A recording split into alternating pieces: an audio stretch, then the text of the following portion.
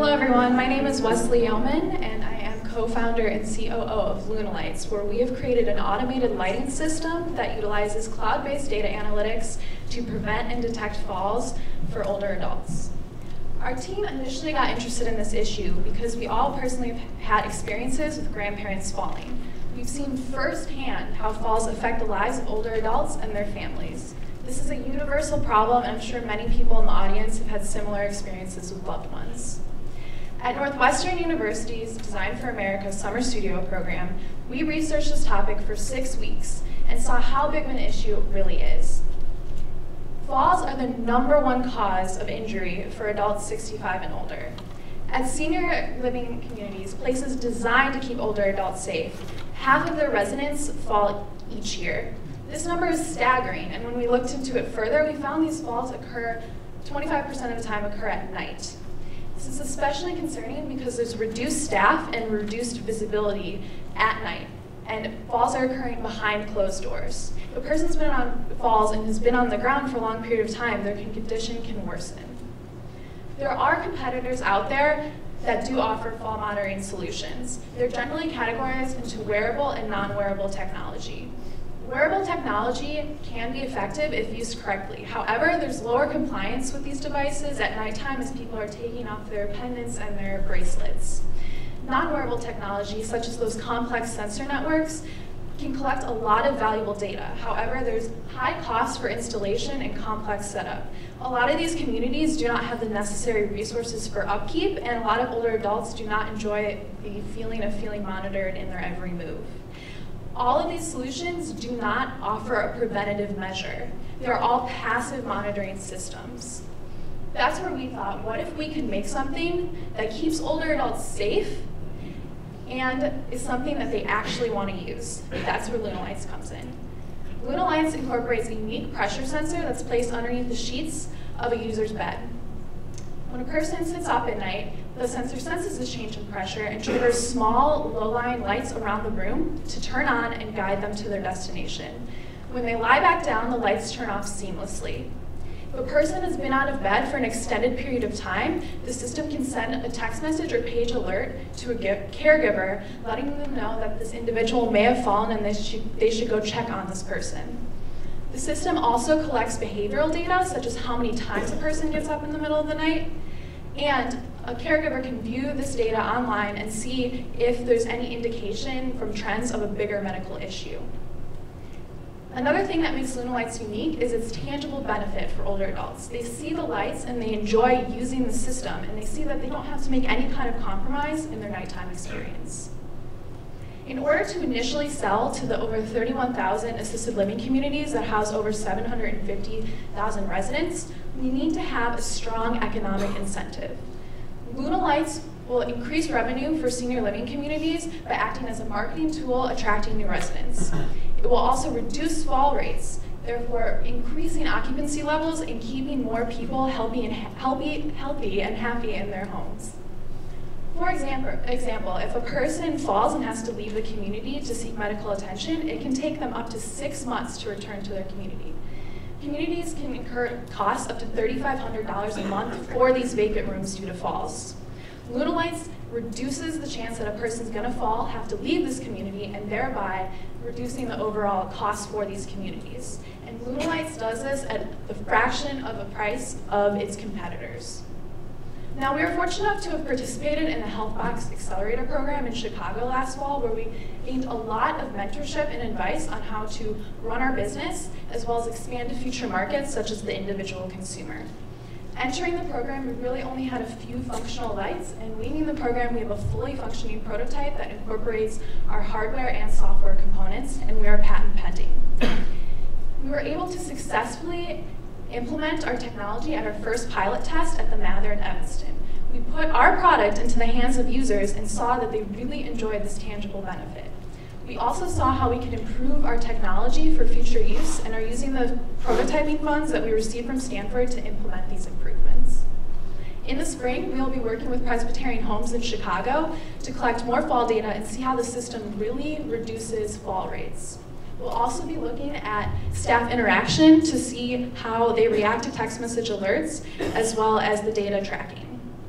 We're also very excited because we have upcoming plans to work with 3 additional communities in the Chicago area on more pilot tests. None of this would have been possible without our team of advisors who have helped us on all aspects of our business, from marketing to really understanding the senior care industry. We also have a great team. Again, my name is Wesley. My 2 co-founders and I have engineering backgrounds from Northwestern University. We all believe that our technical expertise and passion will keep older adults healthy and happy while using Lunalights. Thank you, and please let me know if you have any questions.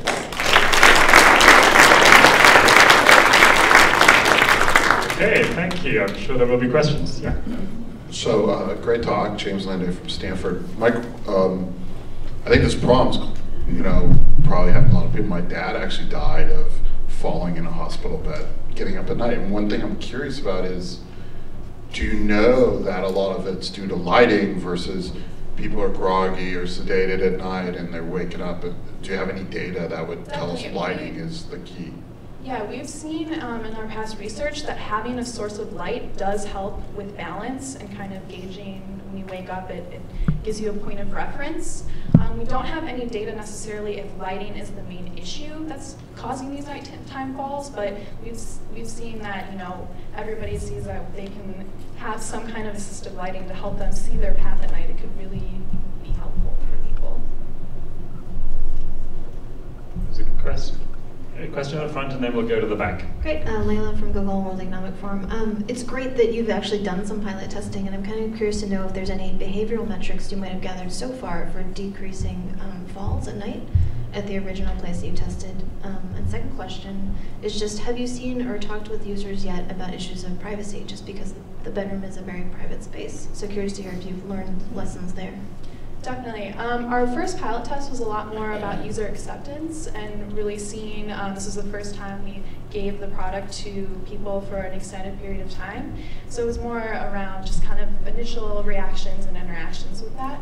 And we got a lot of really great feedback. I'm sorry, can you repeat the second part of your question? In terms of acceptance, were there any issues around privacy or thoughts around how to protect that?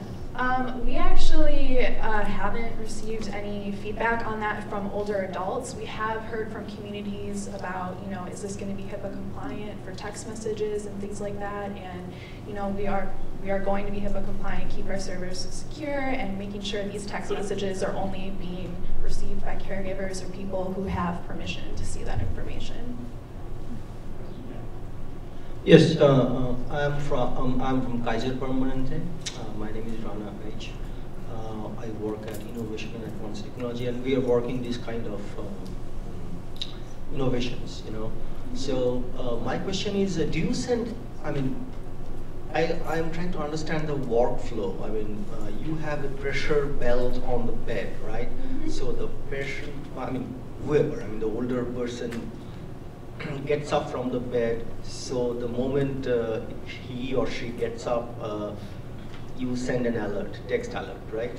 And then, Lunalights helps, right, to go to the bathroom or restroom or whatever. Now, if the person falls, then do you send alert? Yeah, so I can clarify a little bit more about the process of how that works. Thanks. So what happens when a person initially sits up and the sensor senses that change in pressure, it triggers the lights to turn on. That's not necessarily the alert. The alert is set up so that you can customize it for any individual, whether you want it to be sent as soon as the person sits up or they've been out of bed for an extended period, for an hour, if they're more independent and they feel that they can return to bed pretty easily. So when the system knows that it's reached that time period, so it's been an hour and the sensor doesn't sense that there's a person on the bed, that's when the alert will be sent out. So. Here we go. Question in the front. Lily Serafin, just a couple of questions. I couldn't tell from the photo, are the lights tracked on the wall or is it like a strip on the floor? Yeah, so there are small portable lights that have adhesive that stick on the wall, so you can place them, again, allows more customization for people so they can really make the path to their bathroom that they need. So if the path from the bed to the bathroom, say, were across the center of the room, the lights would still be against the wall? Yes. Okay. And in your sort of user studies, was the problem that the individual did not turn on their light, say a night light or a lamp on a nightstand, and they were trying to make it there in the dark? And how often is that the case? Yeah, so from our testing, we saw that a lot of people, in terms of nightlights, just wanted to sleep in complete darkness and just didn't want to use that as an assistive tool. And we also heard just people, when you get older, your bladder, you can't hold it as well, so people would try to fumble for the light switch and just couldn't get it in time, would just start going to the heavy floors of the bathroom, so they would just go in the dark and run into something or trip and fall. Yeah, I think that's time for one more question. Hi, Darren Sabo from Orange. How would you address two people sleeping in the same bed with the sensors? Yeah, so we're testing that. That's something that we definitely need to work on more, but the strip is a certain length that you can do 2 systems, have 2 strips, so each individual only certain lights turn on for the one individual getting out of bed. It's very customizable, and we're still working on developing that part of it. Yeah. Okay, we have seconds if we can squeeze you in very quickly. Final. My name's Carrie Portis. I'm curious why you aren't also targeting initially the consumer market, residential? Sure. So we wanted to start with assisted living communities because we felt as we were developing, it would give us a wide range of users that could be using our product, as well as assisted living communities can make large purchases. So that would really help us in this early stage, but we are definitely planning on expanding to the individual consumer because there definitely is a very great need for people who are aging in place in their home. Okay, thank you, Luna Lights. Thank you.